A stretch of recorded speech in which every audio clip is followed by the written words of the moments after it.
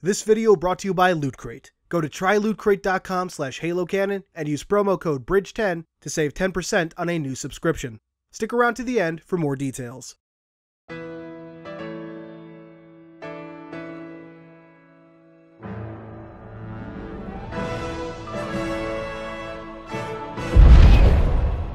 Welcome back, Canonites. For the first time in a while, it seems I've caught up with the current media release schedule. Yes, today we'll be looking at Halo Fractures. The second anthology collection produced by 343 Industries, Fractures contains 11 new stories, contributed by 11 authors, plus the first printings of Halo Shadow of Intent and Halo Saints Testimony, authored by Joseph Staten and Frank O'Connor, respectively. Obviously, I won't be discussing those two stories as I already covered them in individual reviews back when they released digitally. For this review, as we're talking about a series of short stories rather than a continuous novel, what we'll do is talk about each story in brief without too much detail. I'll obviously still hit the lore highlights along the way. As always, the following section will contain spoilers. If you want to go into this novel fresh, which is honestly what I recommend, you can use the annotation on the screen to skip to my spoiler-free wrap-up at the end, or check the description box below for what time to skip to. For everyone else, this is Halo Fractures. The first story is Lessons Learned by Matt Forbeck, author of Halo New Blood.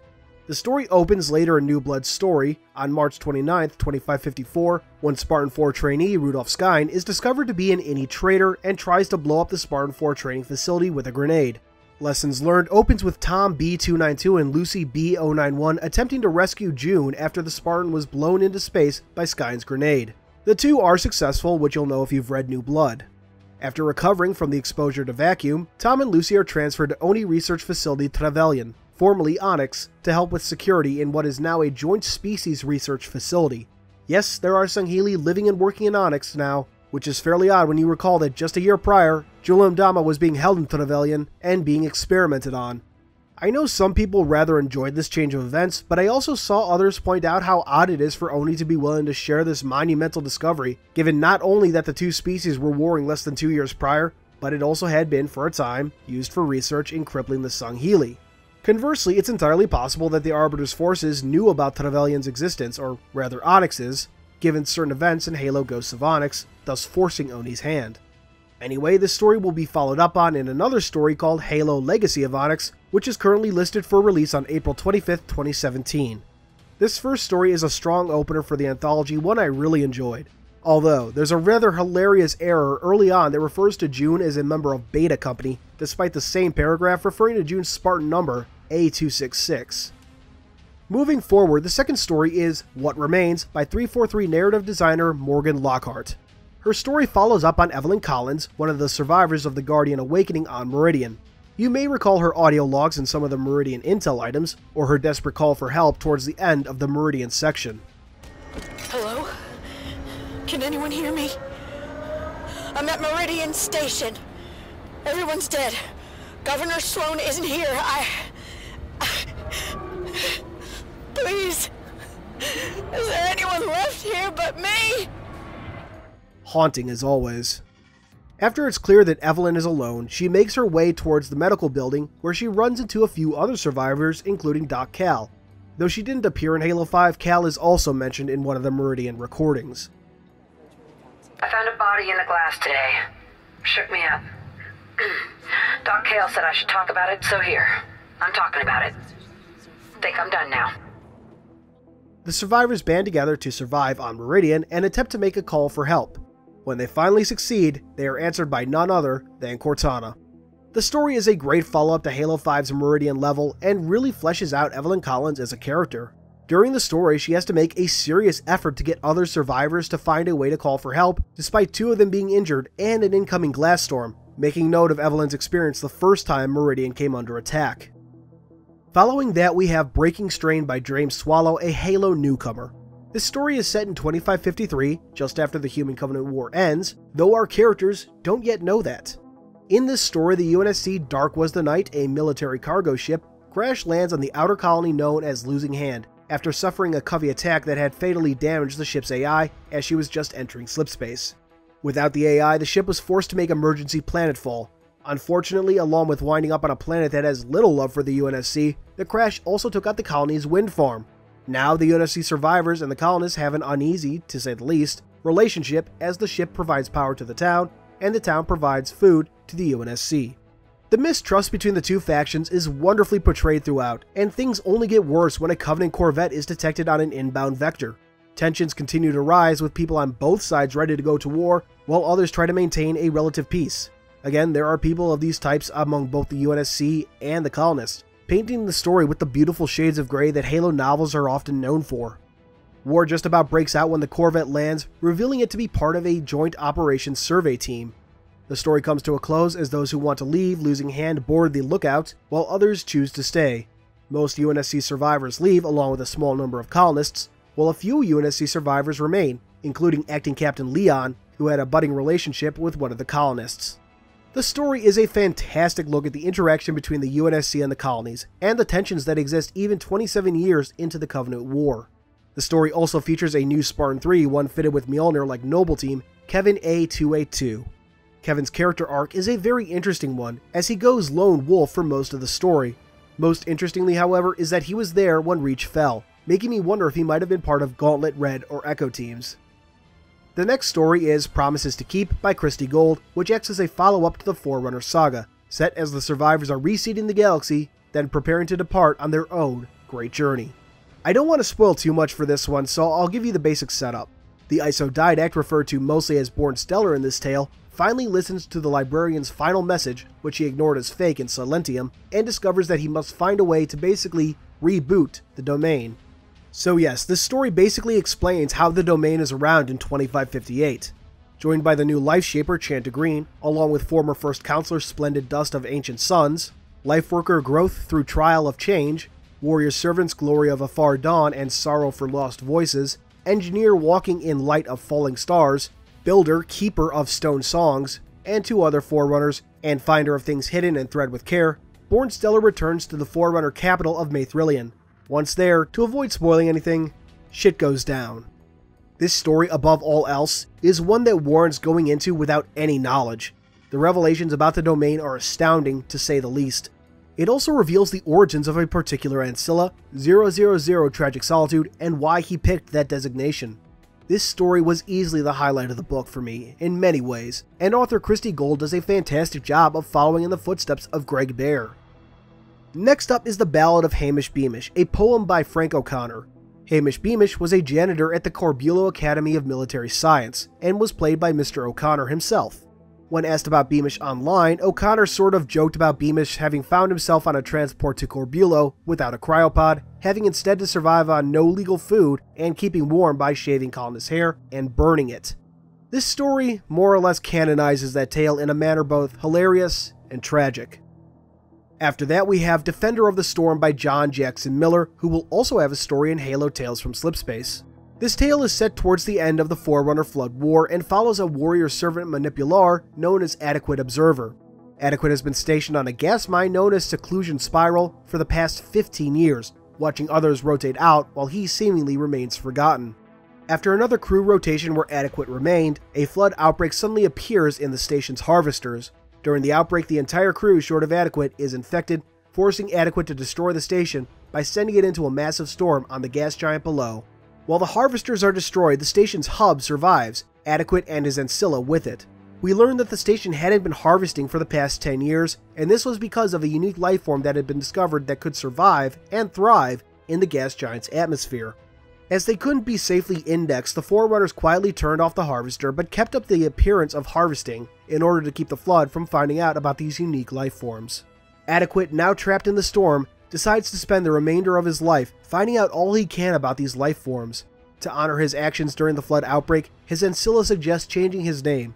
Adequate would now be known as Defender of the Storm. This story was another fantastic read that did a great job of capturing the fear the Flood induce, and necessary for any Flood-related story in my opinion. Though we don't spend much time with Adequate's crewmates, seeing them succumb to Flood infection, their bodies mutated, still draws on our emotional strings. John Jackson Miller did a fantastic job with such a short story. After that, we have Troy Denning's story, A Necessary Truth. This acts as a follow-up to Halo Last Light. A year after the events of that book, Veta Lopez and her ferrets are training to become Oni operatives. While the Gammas know combat, espionage is a completely different game, one Spartans in general are not familiar with. What starts as a training exercise quickly escalates when a reporter and an ex-Oni operative are found trying to expose the Spartan 3 program, Gamma Company in specific. The two are initially thought to be part of the training exercise, but when it becomes clear that they aren't, Veta and her team go to work to ensure the secrets of Gamma Company stay that way, all while making sure Oni doesn't shut them down. Remember, while Osmond put the team together, she isn't head of Oni at this time, and still has a ton of enemies that want to bring her down. The story is a very welcome follow-up to Last Light, showing the Gammas evolving as people and characters, and showing Veta adjusting to her new life. I'd personally love to see Denning get the chance to do more with the Ferret Squad going forward. Next up is Into the Fire by Kelly Gay. Set in January of 2557 on Venezia, we follow a young woman named Ryan, leader of a salvage crew. After hearing about an opportunity from the Magyar skirmisher Norfell, mate of Sovfell from Halo Mortal Dictata, Ryan and her crew set out for what should be a huge payday. After arriving on the colony moon of Eero, the crew discovers their target is a Halcyon-class cruiser, the Roman Blue, which had nearly been sliced in half by Covenant plasma fire during the war. If that ship sounds familiar, the Roman Blue was the first ship Terrence Hood captained after his service as first mate of Spirit of Fire. During the battle for Arcadia, Hood was ordered to hold back and recover the Spirit's log buoy when she went after the Arbiter and Ellen Anders. Instead, however, Hood engaged the Covenant, wanting revenge for what the Covenant had already done to humanity at that point. Because of his actions, the log buoy and the Spirit were lost. While rummaging around the ship, Ryan finds the logs of Captain William S. Webb, the man who took command of Roman Blue after Hood was reassigned, and here's the tale that I just related. Suddenly, the ship comes under fire from an unknown source. Ryan orders her crew to evacuate and, since she's the furthest from their salvage ship, to leave if she doesn't make it in time. Despite being under fire, Ryan smiles as she finally has a lead on her father. Into Fire is a fantastic, almost Firefly-like story with a heart-wrenching tie-in to Halo Wars. What the tie-in is I won't say, but let's just say that Ryan's salvage ship, the Ace of Spades, along with some other clues in this summary, should give you a pretty good idea of whose daughter Ryan is. But even more exciting is that this story will get a follow-up next year. In the most recent canon fodder, Grimm revealed the names of 2 new stories, not necessarily books, coming out next year. The follow-up to Into Fire, also written by Kelly Gay, will be titled Halo Smoke and Shadow. The next story is Rossbach's World by Brian Reed. While I think this was my least favorite story, it's by no means bad by any stretch of the imagination. The story is set at the end of Halo 5 Guardians as the Created are taking control and Guardians are appearing over worlds across the galaxy. In her office at Oni HQ in Sydney, Australia, Saren Osman receives a pre-recorded message from BB, who notes that he has secured himself and all other AI operating at HighComp for final dispensation, and that Spartan Orzel would escort her and Admiral Hood to safety. Osman and Hood meet up in the halls of Oni HQ as Cortana's message to the galaxy comes through. Once outside, they find Spartan Orzel, a Prowler, and a Guardian in the sky. As the Prowler prepares to depart, broadswords in the UNSC plateau engage the Guardian.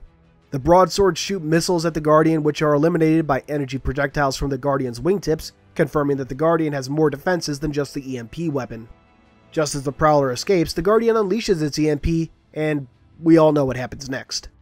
This scene is rather interesting as, in some ways, it's reminiscent of the Guardian attack in Halo 5, but also different in a number of aspects, calling into question what planet we saw at the end of Halo 5. In Halo 5, we have a frigate approaching the Guardian, much as the UNSC plateau does in the story. Conversely, we don't see the Guardian in Halo 5 take out any missiles, and in the story, the Guardian shows up just as Cortana is finishing her galaxy-wide broadcast. Cortana confronting Infinity at the end of Halo 5 seems to take place a good amount of time after her speech, though one could argue that the events could take place concurrently, despite Halo 5's depiction. The short story also seems to imply that the Guardian was directly over Sydney, whereas it's high above the planet in Halo 5. So whether the planet the Guardian emps in Halo 5 is Earth is still up for debate. One could argue that the version in Rossbach's World is a sort of reinterpretation, but while the presence of Infinity and Orbital Max in Halo 5 would seem to strongly suggest that the planet is Earth, the events shown play out very differently. Anyway, Hood, Osman, and Orzel are taken to a secret world by the Prowler's autopilot, a world with only a solar-powered cabin and no connections to outside communication networks. However, the Prowler has 6 dozen slip-space recon probes, with which the group is able to monitor the galaxy.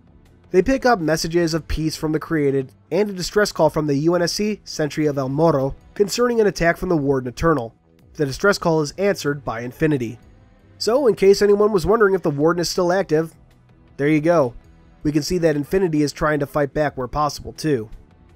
Anyway, on this world, which BB calls Rossbach's world, named after a fake Spartan commander BB created, the fake identity BB used to get Saren and Hood off Earth and secure the HiComm AIs, Saren reactivates BB on her personal datapad.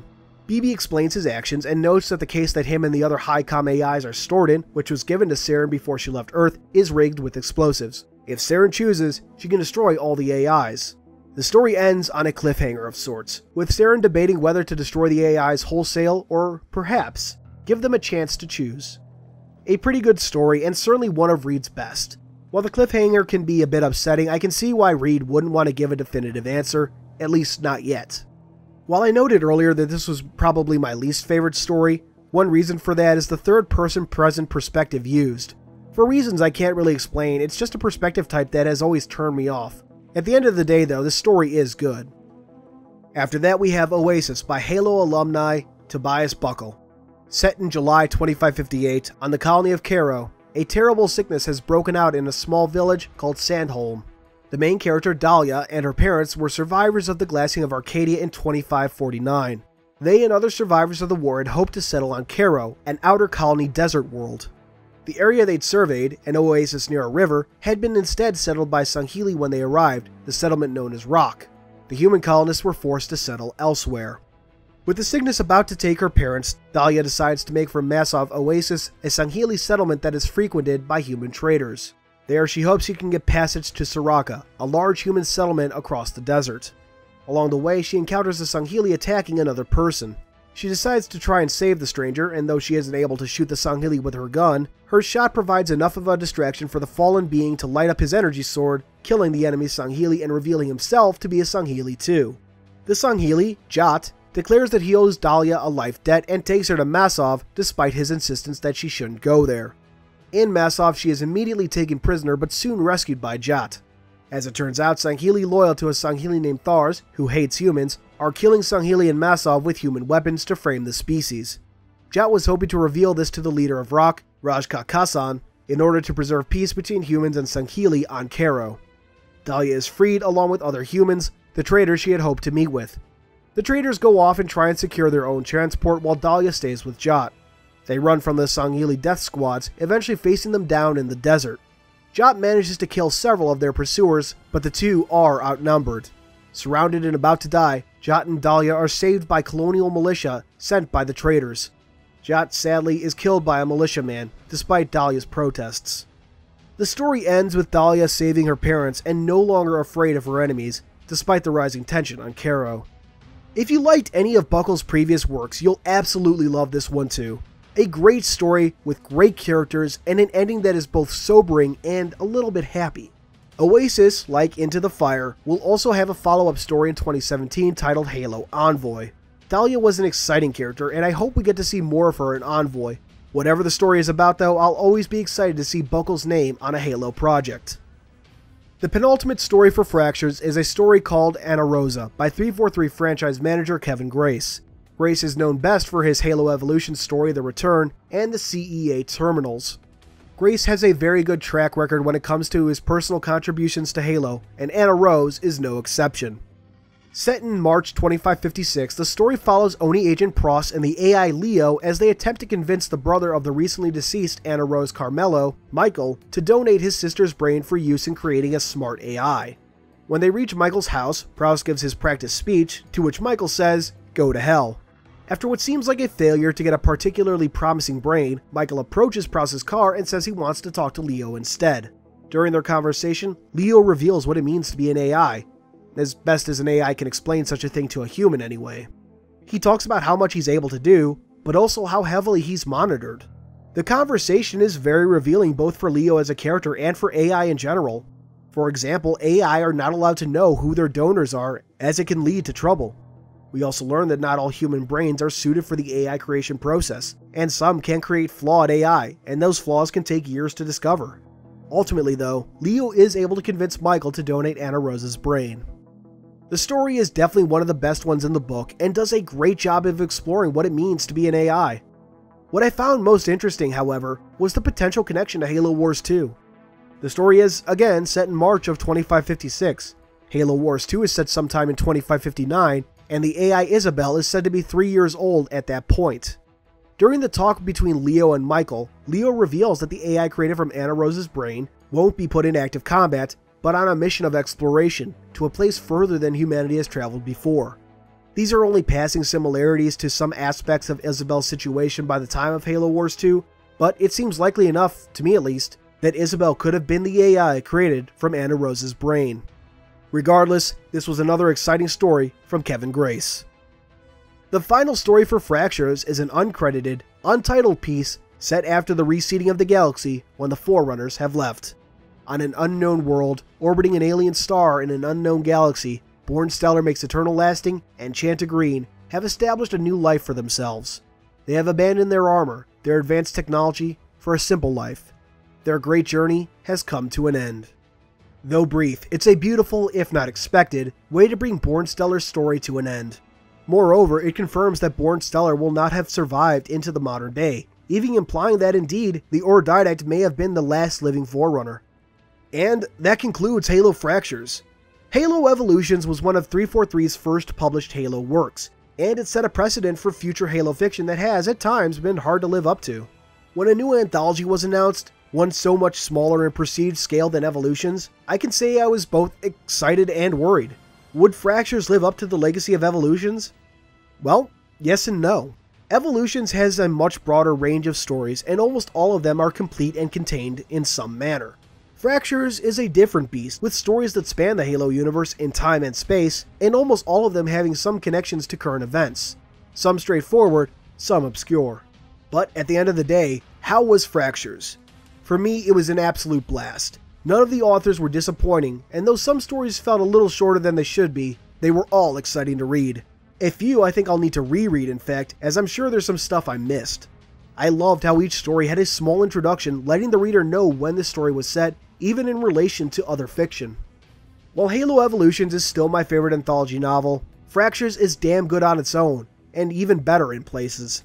With careful consideration, I have to give Halo Fractures a 9.5 out of 10. Scores for individual stories will vary, but overall I think it's an accurate representation of the quality of Fractures. So, for those of you who have read the book, what did you think? What was your favorite story? What was your least favorite? What did you like and dislike? Let's get a discussion going down below. Thanks for watching as always, and until next time, this has been Halo Canon. Hey guys, thanks for watching. Be sure to give a like and consider subscribing and sharing this video around. Also consider subscribing to Loot Crate. By going to trylootcrate.com/HaloCanon and using promo code BRIDGE10, you can save 10% on a new subscription to the base Loot Crate offering. Loot Crate is a monthly subscription box service for epic geek and gamer items and pop culture gear.